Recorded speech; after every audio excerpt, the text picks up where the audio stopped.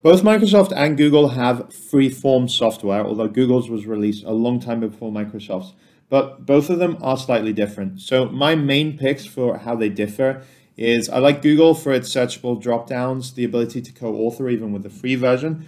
You can have people fill it out with the free version, but you can't get multiple people editing it through different accounts. And also the responder can edit or auto-save as they respond. Whereas Microsoft Forms is better for branching, better for question types, including the ranking question type that I liked, and you also have a lot more flexibility with theming and formatting. My name is David Benheim, and I have tons of videos on Excel, PowerPoint, Google Sheets, Zoom, Teams. If you're using tech of the workplace, I'm covering on my channel, and I love talking about different stuff like this as well. So let's get going. What I'm currently showing you is the view of the responder. I'll show you how to author them in a little bit, but let's compare the question types. Now I have the question type, and then underneath in the description, sometimes I have what they do differently, but I'll call them out where they're relevant. So you do have a list where typically you would have just words, but you can add images. In Microsoft in particular, they just added that, but Google's had it for a while. If you do have a lot of things, you probably want to go for a drop-down, available in both of them, although you access it in a slightly different way. But what I'll say is Google is much, much stronger for this because you can just sort of start typing. Like here I can say HE, and then it will jump to HE in that list. But here, if I start typing, then nothing will happen. Next up, we have a text box, and these can happen in both. And then you have a date one. So here, Microsoft is better because Google has to force you to write this way, write it out like that. And obviously, that's not typically how we would typically do things. If we want dates, we want a date picker. And that's only in Microsoft, which is ironic because Google allows a date picker in Google Sheets, whereas Excel does not. Next, we have a rating, and Microsoft again does a little bit more here that you can have different images like this, stars or light bulbs or things. Google's you can only have 1, 2, 3, 4, 5 like that, but you can have more numbers in both of them. Next up, we have Likert or a grid, and I really find this confusing the way Microsoft analyzes it. I much prefer the way Google does it. File upload, this is something that I find with Microsoft. You do need to be inside the organization. Everyone who answers this questionnaire needs to be inside this organization, or this entire form is not valid, which I find really, really restrictive. Whereas Google, you just need to have someone signed in and then you can have it work. So for example, here, if I were to go to collect responses, I cannot click anyone can respond because I have a file upload. So that is quite restrictive for me. And especially since you can do this with Microsoft from the free form software, like you can with Google, but with free, you cannot have an upload file type. Go to next in both of them because you can have sections in both of them. And here is where I have different question types that are in one but not be the other one. So let's look first at Google Forms. So in Google Forms, you can have the same sort of grid, but you can have multi-select, which in Microsoft you can't at the time of making this video, which I think is very, very restrictive. You also have a time option with Google. So I can type a time or a duration. It can also be a duration. And then you have branching. I find that Microsoft works a lot better. As you can see with Microsoft, if I say yes, it will show me this is question 9 and this is question 10. Whereas if I say no, it will show me this is question 9 because essentially it skips the other one.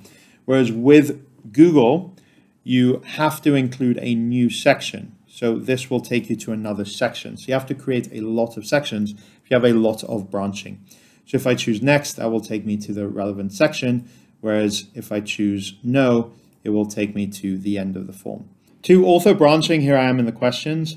What I can do is I can click on the 3 dots for something and I can say go to section based on answer. This is in Google. But in Microsoft, I can click on these 3 dots and say add branching.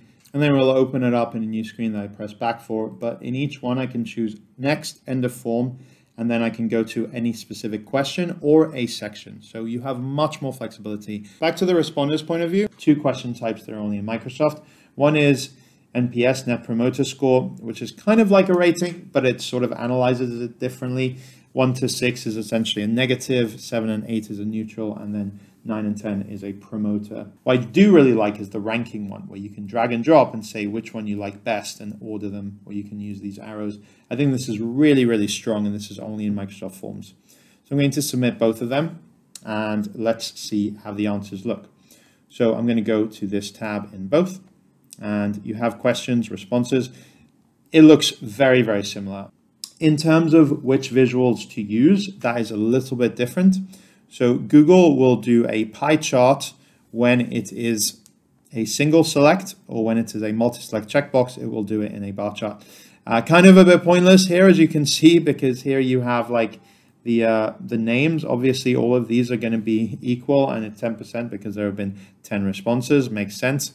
I guess it could be that there are 2 people with the same name, but it's kind of obscure. But if I show you, if I go to questions and I change this to be a checkboxes, and then I go here to responses, it will now show me in this bar chart. So it depends on the question type.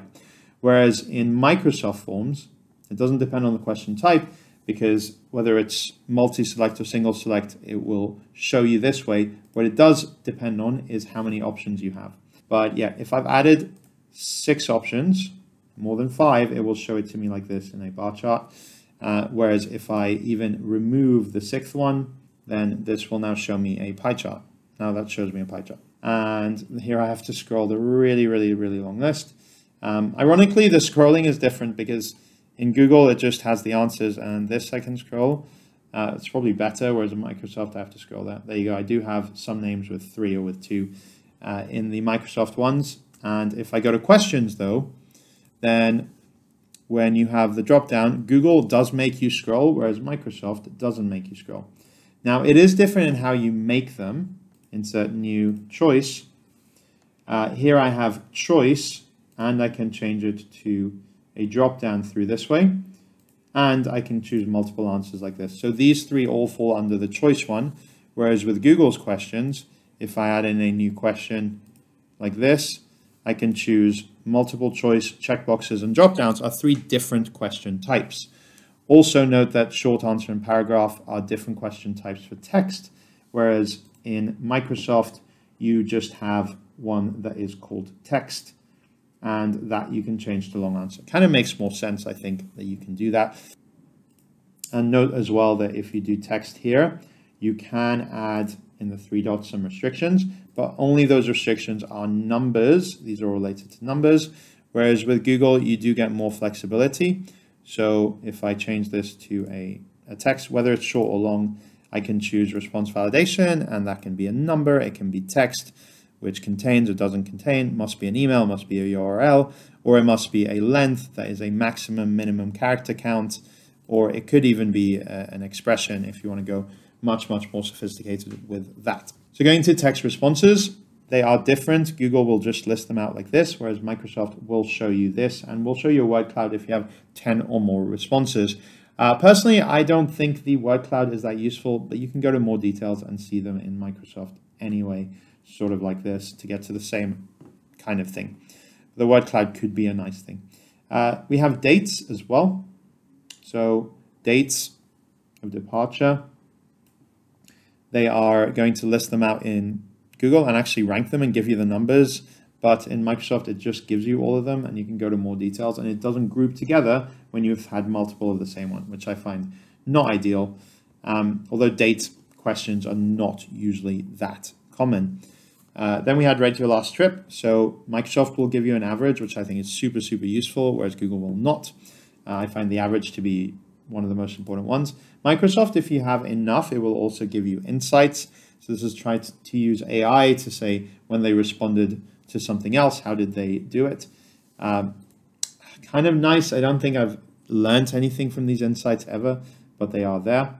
And then you have the sort of checkboxes, and I find that Google does it much better because it will do this clustered column chart, so you can compare all of them and see the thing. Microsoft will do a stacked bar chart, and have 100, 0, and 100%. I guess this makes sense when it's really a true Likert scale, when you have, would not recommend, might recommend, would recommend, and they are kind of incremental. But usually you would use this for something that is just a grid, and it doesn't make sense at all to have the analysis like this. But you can, of course, export this, and I'm going to show you the exporting options in a little bit as well. Uploading a file, this is kind of similar for both. In Microsoft, it would do it on OneDrive or SharePoint, depending where you started the form, whereas in Google, it would do it just in a Google Drive folder. and you can see more details and see a similar thing to that, and view in folder as well. Questions only in Google section. Here it is the multi-select checkboxes, gives you responses like the single select one, as you might expect. And the time one, you can't do time inside Microsoft, and it would give you a similar answer here, and it would group them sort of by category as well, which I quite like. And then you have branching. So, well, this one was the same. It's a pie chart in both. And then you have, this is then your rating scale. Note it doesn't give you an average in Google, which is kind of not that useful. In Microsoft, here you have NPS, where you have Net Promoter Score. It's a registered trademark thing. I don't find it yet that useful because, yeah, it has passive detractors, promoters. Whereas here you have ranking, and I really, really like what they do with ranking. It puts them for you inside a neat chart, and it also puts it in a very granular way if you go for more details like this. So to create a Google form, all you need is a free Gmail account, and you can get to it that way. For a Microsoft one, you need an Outlook.com or a Hotmail.com, and you can get through it that way. Big difference if you're using the personal version. With Microsoft, if you go to the form, you can click here, and there is no option for collaborate. You cannot have someone co-editing your form. They can complete the form, and they can see a summary of the results that you can get to by clicking here, share a summary link. But in Google, you have the option to collaborate. Now, with Microsoft Forms, you can collaborate if you are doing it with an education or a business account. This is how it would look. So over here, I can click the three dots and collaborate or duplicate, and then I can get a link to collaborate. And this is something that I do all the time. So if you are looking to collaborate, then you need Google or a Microsoft business education account. Back to the homepage. I like with Microsoft, it shows you how many responses there have been. In Google, it doesn't do that. You also have the option to either create a group form or an individual form. Now, they are kind of slightly different. Here is a group form, and open in Excel looks like this. Whereas if I have in Microsoft, if I have a normal form, I have open in Excel looks like this, different icon, and this means it downloads it, versus this one, that means it takes you to the Excel spreadsheet that's linked to it. With Google, I love that you have the choice. You can do both, and you can view in Sheets. If you haven't created one yet, you would create Sheets there, but you can also click the three dots and choose Download Responses, and it will download as a CSV file. You also have Summary, Question, Individual. Honestly, I've never used Question. That's not available in Microsoft, so I don't think that's important.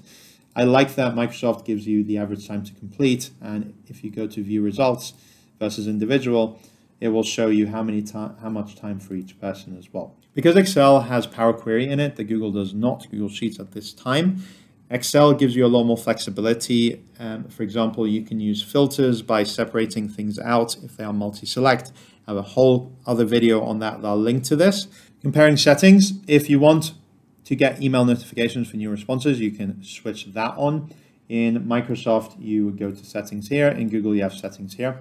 So in Microsoft, if I scroll down, I can see here, allow them to get a response and get email notifications. In Google, to allow them to get a response, you have to switch on collect email addresses, and here you have to put always. And in Google, you can say allow response editing. You can't do that in Microsoft. That is a really, really good one. So for example, after they've completed it, they can say edit your response. Most of these options are similar. I'm not going to go through them, but you can in both of them edit, for example, the confirmation message here or here. And then you can view the results summary as well. Disable autosave. Autosave is another feature that's only in Google, but not in Microsoft. So if someone exits the form accidentally, they can go back to it, and all of the stuff so far has been saved. Microsoft does, on the other hand, have you can have a start date, end date, and set time duration that's allowed. I don't think this is that useful. In Google, you can just say accepting responses, yes or no. And I have anyone can respond is grayed out if I have a file upload in Microsoft Forms. That's annoying. In Google, you just need someone to be able to sign in, and then they can do that. But in Microsoft, you have to have them inside your organization. Otherwise, file upload will not work. Granted, most forms, you don't need a file upload, so it's fine. But yeah, it is something that is limiting. You also have here in Microsoft the option to do multilingual, so you can manually translate it. It doesn't do it for you automatically, annoyingly. And the styles are more elaborate in Microsoft for sure. In Google, you just have this. You can change some fonts and some colors and maybe choose a header image. But in Microsoft, you have all of these styles that are preset. You can change this. You can also have background music on. That way, when the person is answering, he will get background music as he is completing that form. In Microsoft, right at the beginning, you have to choose between new form and new quiz, and also new group form or new form. But in Google, you get flexibility and you can change it later on. A quiz, by the way, is a place where you can have the questions, but you can allocate correct answers and points for each one that's correct. In Google, also, you can make this a quiz and you get a couple more options that you don't get in Microsoft. And you can also get keyboard shortcuts that you don't have in Microsoft through here, keyboard shortcuts. So talking about sharing, in Google, you have the option to actually get a pre-filled link. So if you have like a template, someone is probably always going to say dining. That could be the default that people can then change. In Microsoft, you don't have the ability to do that. I don't think it's all that useful though, but there are different ways that you can collect responses in Microsoft. For example, you can get it to create a QR code. In Google, you'd need to use third-party software to do that, although it's not too difficult to do it. And then you can also get the ability to have a cover page in Microsoft, which is also a brand new feature. And also, if you do it through a distribution channel, so for example, I do it through Teams and I do it through Excel Consulting, and now I've chosen the Excel Consulting team, I will then be able to elicit a list of who hasn't yet responded. So I can edit the text here. Not incredibly obvious that you can edit the text, but you can here if you want to. So if I exit out of the Microsoft and the Google one, then in settings here, I can now go to this one. That's the Get Smart Notifications. That can be activated if you're doing it through a channel and only people within that channel have responded so far. If you go to responses in Google, you get the opportunity to copy each chart, and that will do it as an image. In Microsoft, you'd have to screenshot it, but Windows Shift S is able to take a screenshot and then you can paste it wherever you want. So not much of a difference there really. On the home page, if I go to both of them, then you have templates here that you can expand if you want to by view all like that, and then you get more templates. But in Microsoft, you do have an additional thing, which is quick import, and then you can actually upload a Word document or a PDF with a form, but only the questions, not the responses, and then it will auto-analyze them. That would be nice, but it would take a lot more work. So a bit about creating questions. So if you go here, you can create questions by just clicking the plus button in Google, or in Microsoft, it's also pretty straightforward. You can just click somewhere like that, and then you'll see Insert New. This will allow you to kind of get some recommended settings, and you can just kind of multi-select and add them using AI to try and suggest what you want to do. But if you want to create a new one like that, you would do it there. The difference is, and I think this is a really, really big one, in Microsoft, once you've created a question, you can't change the question type. In Google, you can go back and change the question type after you've created the question, which is actually really, really useful. You can also import questions. So if you have some questions from another form that you really like, you can select that and select here, and then it will show you the ones that you can import, and you can take on the ones that you want. Microsoft, you can't do that. Now, both of them will allow you to insert, for example, a choice and paste some options if you've copied them from a spreadsheet. That is a really, really good speed up trick that they both allow you to do. In Google, just to show you, I can paste over here and it will also work. So Google has add a question import and then text, image, video, and section. And so if I want to add some text, I can add that in the middle of the form. In Microsoft, you just have insert new, and these are all question types except for section, which is the same as that. But if you just want to have just a heading or subheading, you can just add in a question and then not have it be required, and that is it as well. In both of them, you can set things as required, and you can also have required for all in the settings as well. So that's pretty good. Microsoft does number them, which Google doesn't automatically, which I really like. It numbers them. It makes it much nicer user experience. Google's options for formatting text are a little bit limited. You have bold, italic, underlines, link, and that's just remove formatting. Whereas Microsoft, you have color changes as well. You have bullet points, numbered lists, change casing, font size. So there is a little bit more options there, which I find quite useful. So that's it that I wanted to show you, but if you did find this to be a lot to remember, then I do have a list with all of these things. If it's in Google, if it's in Microsoft, some details, sometimes who's the winner and the importance that I give it. Now, if you want to find this file, then on my Excel Consulting website, I have a list, link in the description below, of all of the files that are linked to the videos that I make. My name is David Benaim, and I have tons of videos on Excel, PowerPoint, Google Sheets, Zoom, Teams, and some other applications like the ones we've covered in this video. I release weekly videos, so subscribe if you enjoy this kind of information.